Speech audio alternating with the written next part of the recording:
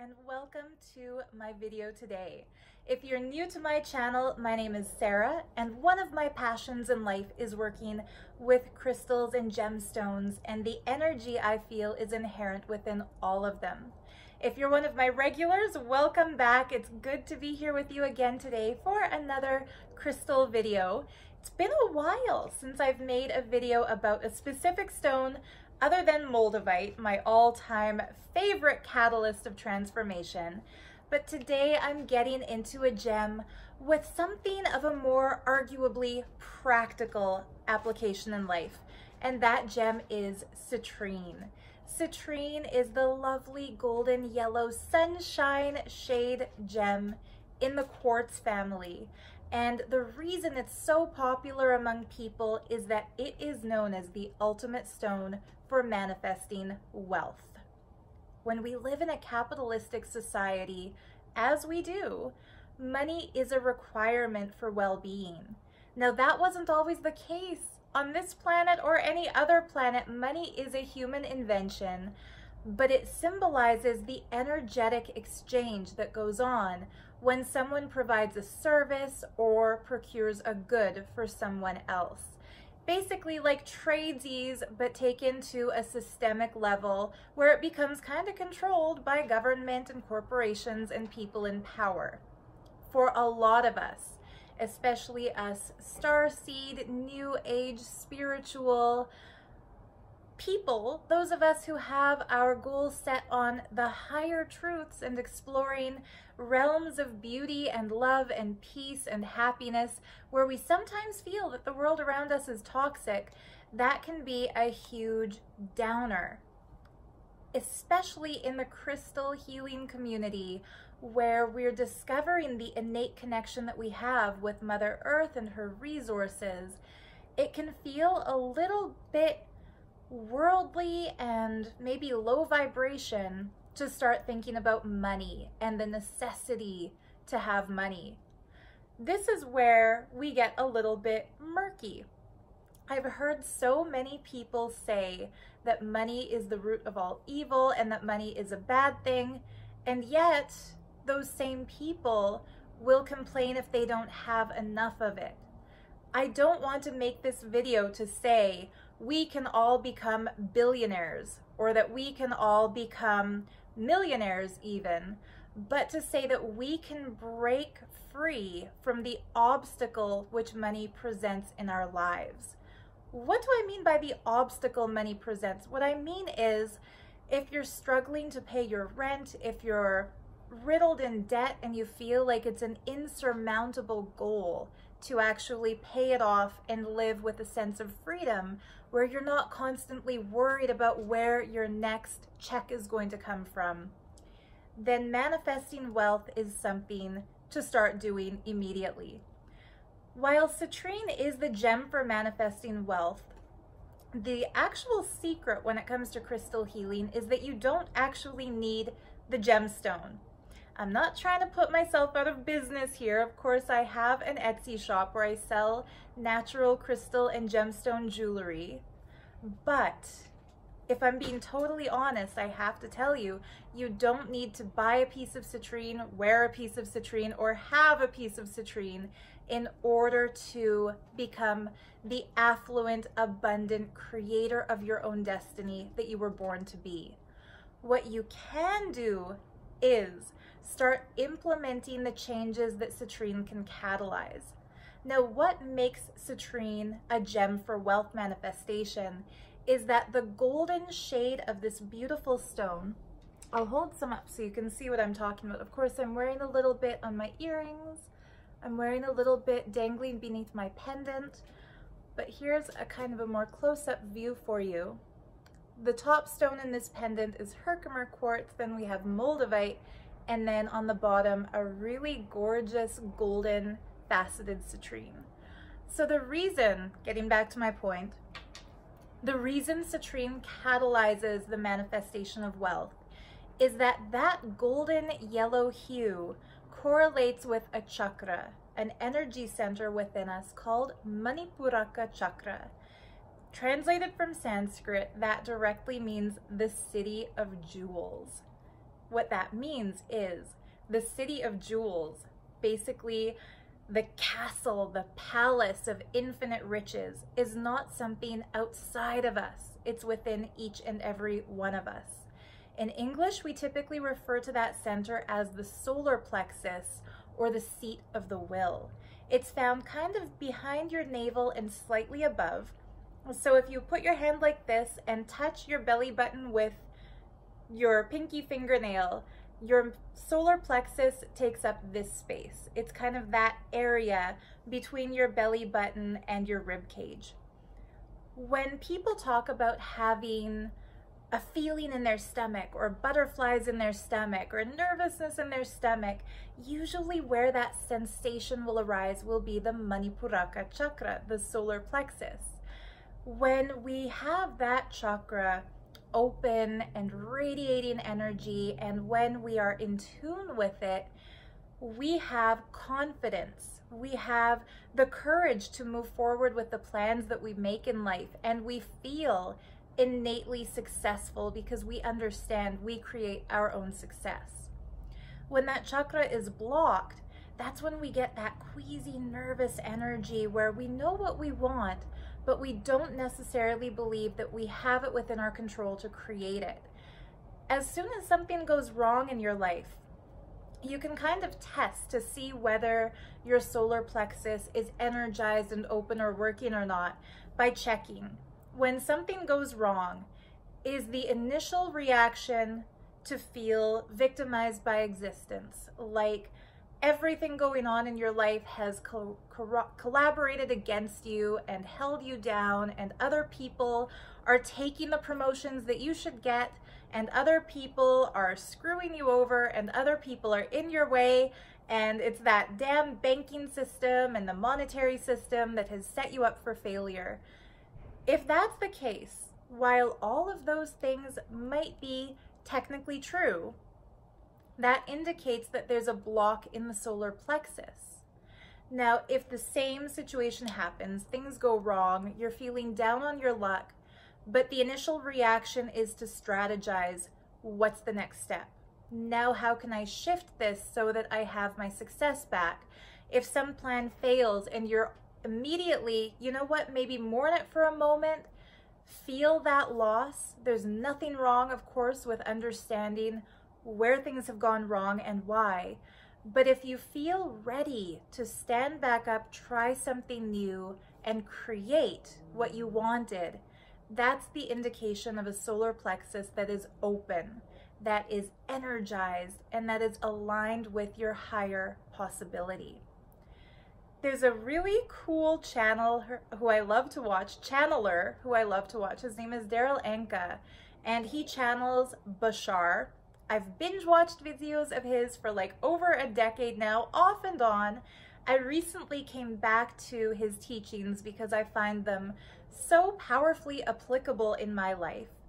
And what I'd love to share with you is Bashar's definition of abundance, because I think this cuts to the core of what each and every one of us needs in order to live our best life. Bashar says that abundance is the ability to do what you need to do when you need to do it, period. That means abundance is not a big stack of money. It's not a mansion. It's not a high-paying corporate job. It's not a bunch of crystals and gemstones and books, as much as personally I think of those as my abundance. What abundance is the ability to do what you need to do when you need to do it. So when I contemplate on Bashar's teaching, I immediately think of all the times in my life when I really wanted to do something, when I felt that that something was aligned with my destiny and it was my goal to do it, but I didn't have the money. Finding a way to do what I needed to do, regardless of how much it cost, shows me that in those moments I was in the flow of abundance. I'll give you an example. When I really, really, really wanted to have an enormous piece of moldavite, and it was out of my budget, and it wasn't something I could pay for, but I felt for a long time that that was something required for me, a nice piece was gifted by somebody who has supported my Etsy shop and who got my address off of the package. That's one way to manifest it. Now, by a linear way of thinking, if I wanted a big piece of that kind of stone, I would have thought, okay, I need to save up a couple $1,000s, money that I'm not going to put towards my rent or taking care of my adopted cats or, anything else. I need some extra cash, which is kind of hard for a lot of us to get, especially the economy being what it's been since the start of the pandemic, right? So letting go of the feeling that I need money to do it when it just made itself available, that's one way wealth can manifest. Now, I'm not saying that every single time we want something, the universe is going to just give it to us. It's more like when we believe that if we're meant to have it, it will appear. And if we're not meant to have it, we will keep living our best life aligned with what we feel is in our highest good. That is doing what we need to do when we need to do it. I think that first example was a little bit off. So I'll give another example. When I decided I wanted to start making YouTube videos, I had a really strong calling to start talking about the elements of the world that at that point in time I was referring to as a conspiracy against enlightenment. The fluoridated drinking water, the subsidies given to the meat and dairy industries, which are just abominably bad for animals. It's torturous, it's murderous, there's nothing but suffering in those industries. Besides that, it's ruining our planet, it's deforesting the Amazon rainforest, it's causing more carbon emissions and reducing more water than any other industry. And the television, the way the news is such a downer, and it fills us with fear and it fills us with dread. And when we're in school, we're taught as if the ultimate goal in life is to go to a university, get even more tens of thousands of dollars worth into debt, and repeat. That cycle that keeps going on and on. So I felt like part of my mission in life was to make videos about that. However, I had no platform, didn't know how to do public speaking, didn't know how to present myself on camera, didn't even have a camera. So I decided, and I was already listening to Bashar at that point in time, this is back in 2011, I decided instead of wishing that I had a videographer who could help me, or a lighting person who could help me, or a scriptwriter who could help me, I decided I've got to do it myself. And this is when I really feel I was channeling that solar plexus energy, that willpower, that abundance frequency, because I decided, you know what, if I feel so strongly that this is part of my purpose in life, it's my passion, it's something I want to pursue, then I need to tap into my own resources and figure out how I can do it. So back then, because cell phones did not yet have the high resolution video cameras that the iPhone through which I'm talking to you right now has, I got myself a little Sony Handycam. I went to, I think it was Radio Shack, I don't remember exactly, but one of those stores that used to exist, and I just looked at all the video cameras, figured out which one was the cheapest, which one was the easiest to use, which one I could just plug into my laptop to upload a video from. I waited until it was on sale at like the best possible price, bought it and started. And the first couple of times I filmed videos, guys, they were not good. It didn't come naturally to me. I felt awkward talking to a camera. The lighting was horrendous. I did them indoors in a dark room with the windows closed and set up lamps, which is the opposite of what you should do if you want like a good, soft, natural lighting. But you know what? Being able to just start was exactly what I needed to do, and I did it when I needed to do it. It's taken me a few years to figure out sitting next to a window, having that soft light come through, partially closing the curtains so that it's not too harsh, avoiding too much shadow, you know, angling the camera so it's a front-facing view instead of like aimed down at me from above like those unfortunate selfies of the early 2000s. Things take time. But when we're in the flow of abundance, we're not afraid to take the first step, even if it feels like we don't have everything we need yet. The reason I think all of this relates to the energy of citrine, the energy of abundance, the energy of Mahalakshmi, the goddess of wealth, who I'm wearing in the form of this pendant and these earrings today. The reason I feel this is so pertinent to that message is that a lot of the times when the solar plexus is blocked and we know what we want to do, we have a feeling for what we need to do, but we also feel like first we have to get something else. That's what pushes our goal further and further and further into the distance. If I had sat there back in 2011 thinking, I have a message, I would love to put it on YouTube, but first I need a ton of money to hire somebody to help me film it. Or first I need to buy like a state-of-the-art $1,000 camera. Or first I need to get some studio lighting. I probably wouldn't be sitting here talking to you today. If I had waited until I had all the right stuff and all the right resources, I never would have started. So when you have a goal and you want to manifest wealth, or you want to manifest a new career, or you want to manifest a beautiful place to live, or whatever else it might be, instead of deciding what you need and then wishing you had it, start deciding what you would do right now if you already had the resources, and do the best equivalent version that you can with what you have available.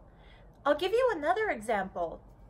Back in 2014, when I found myself at a crossroads in life, I didn't really know what I wanted to do as a career anymore. I didn't want to work retail, which I had done in my early 20s. I didn't really want to go back to art school because academia just felt so fake to me. I didn't really like the idea of filling my mind with other people's opinions of what's good art and what's bad art. Like, that just, good for some people, wasn't for me.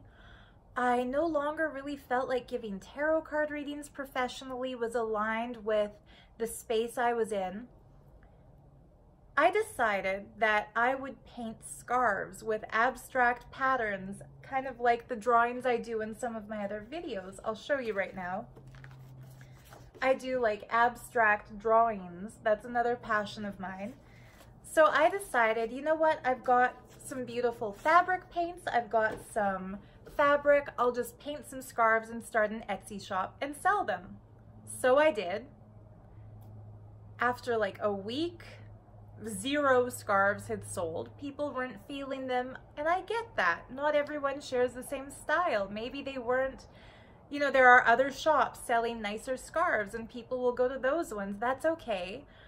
But instead of deciding that my idea was a failure and that I had no way of making a living with it, I started looking around to see, what else am I talented at? What else do I have to offer? What else do I love to do? And of course, my mind went to crystal healing and working with gems. I had amassed quite a huge collection of crystal and gemstone beads from the years I spent living in Vancouver, where pretty much every extra check that I had went to crystals because I had fun exploring their various energies. And so I thought, okay, instead of painting scarves, what would happen if I make some of my leftover beads into bracelets and put them online to sell? Within 2 days, I sold out of every single bracelet that I had made, and almost immediately reviews started coming in that were 5-star, super positive. People were loving them. When I first started that Etsy shop, I had no money in the bank. I had no savings.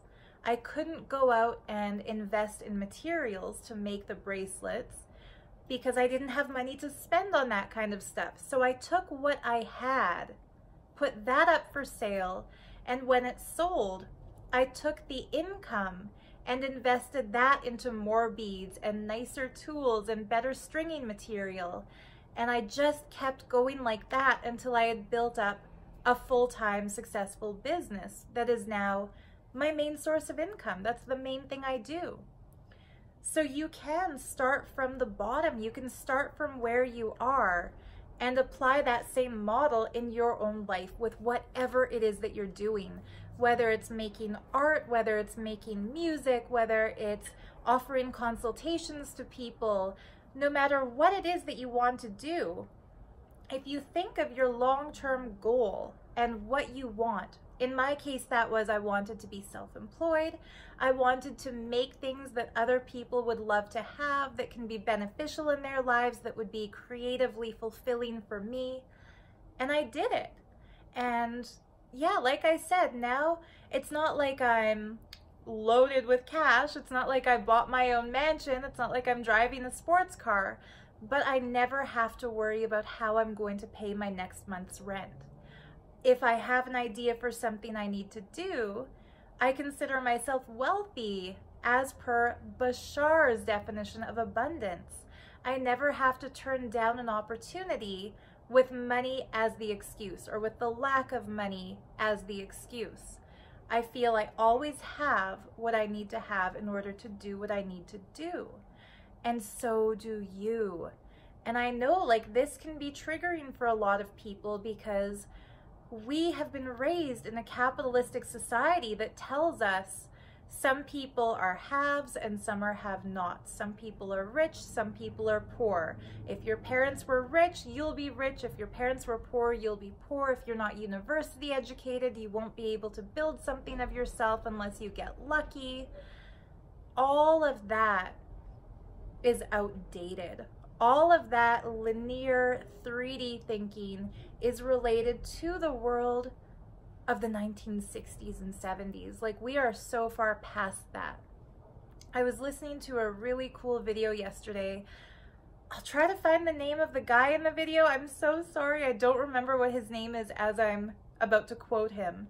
But he was describing the difference between third dimensional thinking and 5-dimensional thinking. And just forgive me if this is too new agey, too out there for you, but I find it really helps me to understand these things. And he said, like, the earthbound third dimensional thinking is thinking you need to work hard to get something. You need to plug yourself into a system that has already been created in order to get the wealth that you need to live your best life.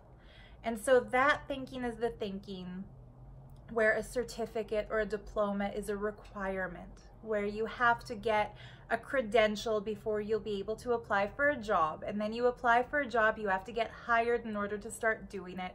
Once you're hired and you're doing the job, you have to prove your worth to the boss to get a promotion or to get a raise, and that's how you work your way up in the world. To a lot of us, that sounds equivalent of giving up.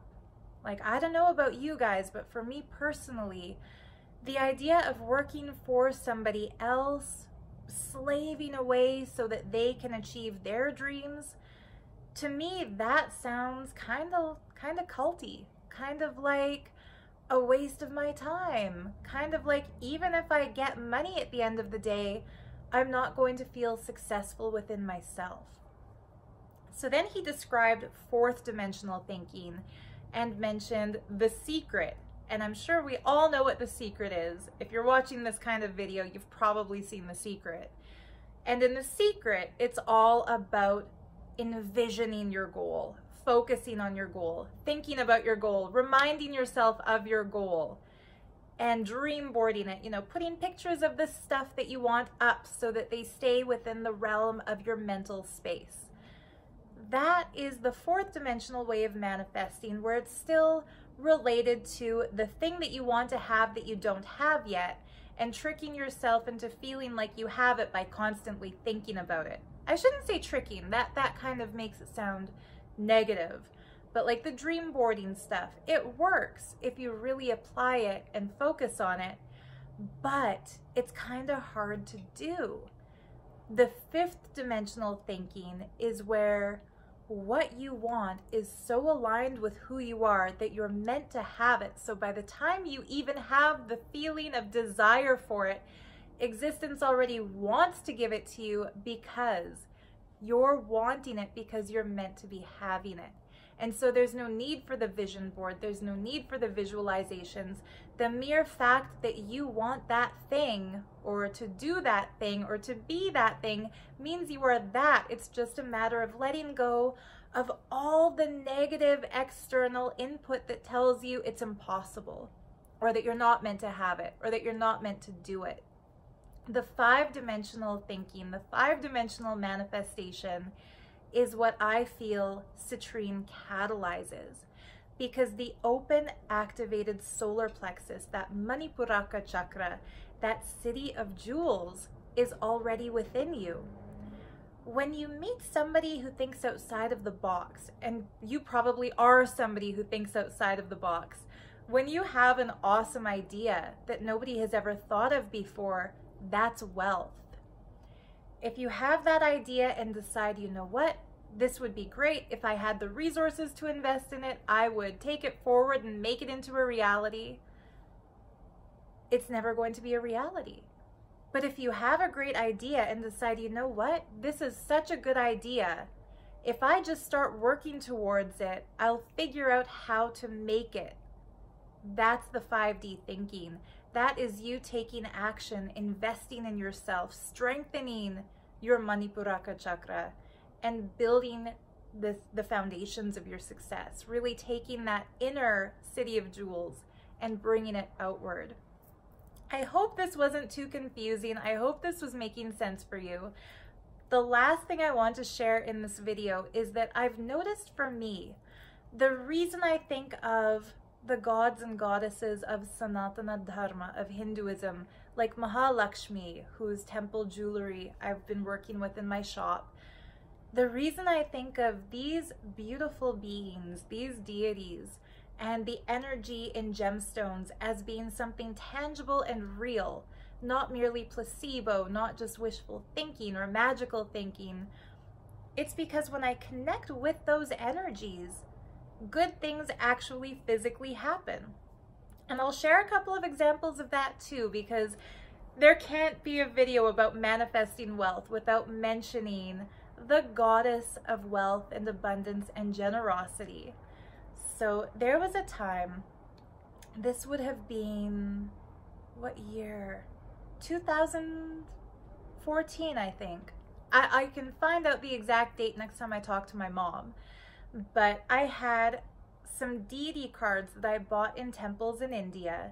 Pictures of Kali, who's my Ishta Devata, pictures of Shiva and Shakti, pictures of Mahavishnu, Rama and Sita.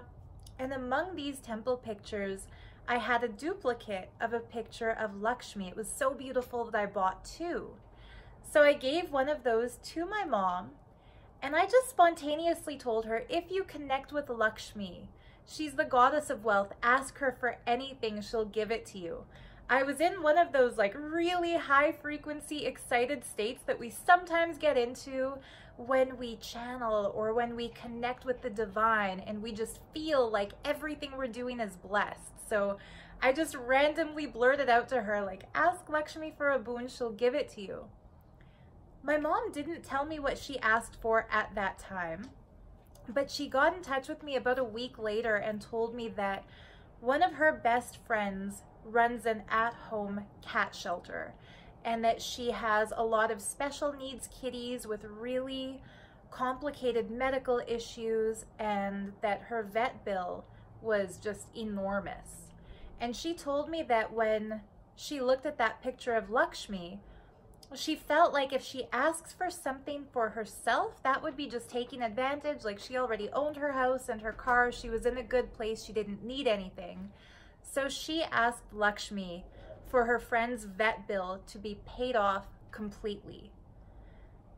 So fast forward, about a week after she set that intention and requested that boon of Lakshmi, she finds a newspaper article in the Lethbridge Herald saying that an anonymous donor had gone into, I think it was the Green Acres Animal Hospital, and randomly paid off like a couple grand, like the entire vet bill. And my mom said she just teared up, like she had tears running down her face, and said, "Thank you, Lakshmi." Some people might say it's a coincidence, and that whoever paid off that vet bill was already an animal lover, already knew the lady who had the shelter, already wanted to make that payment.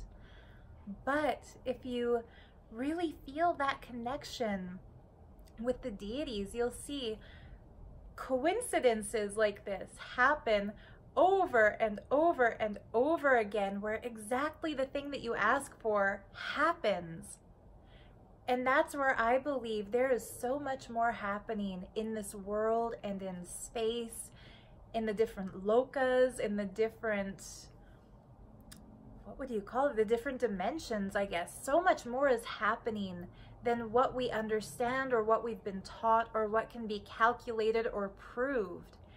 That whether you believe in it or not, having some fun playing with it and exploring it, it can't hurt, right? Like, if you're a skeptic or an atheist or you don't believe in Lakshmi, I'm not here to convert you. Like, quite frankly, I don't care what you believe, because if you're happy and you're living your best life and you don't want to believe in something, more power to you. Like, that's awesome. But if you're a little curious and you want to test it out and you're like a little open-minded where you don't believe in something, but maybe it's true, just have a little fun with it. Ask Lakshmi for something specific and just see what she does. You know, if you want to do it visually with a picture, the way my mom did it, the way I've done it a few times in life, you can Google a picture of Lakshmi and just look at it on your desktop or on your cell phone and just ask her for whatever random financial or wealth related boon you'd like. Or having a piece of jewelry like this one that has an image of Lakshmi sitting within it. Or taking a piece of the gem citrine, which vibrates to that same Lakshmi frequency. Like, you'll probably notice if you've looked at my Etsy shop over the years, almost every time I make a piece of Lakshmi jewelry, like this men's bracelet I made here that has a Mahalakshmi sitting on, I'm trying to do the beauty vlogger thing where the background is less confusing so it focuses on her, but where there's a Lakshmi, I almost always include citrine gems along with her. So whether you're using an actual physical deity or going to a Lakshmi temple, which can be a little difficult if there's a lockdown where you are, or if you're just looking at a picture of her online, have a little fun with it. I think sometimes we take spirituality too seriously and we get so caught up in the dogmas and the rules and the rituals that we feel we don't have the right to connect with a deity or to ask for a boon unless we purify ourselves first, or do a worship ceremony first, or chant the right key words first. But the way I feel is that these benevolent beings, they don't get any bigger, better, brighter, happier, or more fulfilled by us worshiping and praising them. They are that. She's already in the constant flow of wealth. She's already got everything ever needed to fulfill everyone's highest good, the ability to do what everyone needs to do when everyone needs to do it. So she's not waiting for us to connect with her the right way. She's just waiting for us to connect with her. You know, a dear friend of mine recently said that he feels it's like the moment we take one step in that direction, they come running to us like 1,000,000 miles per hour. And I feel that is so true.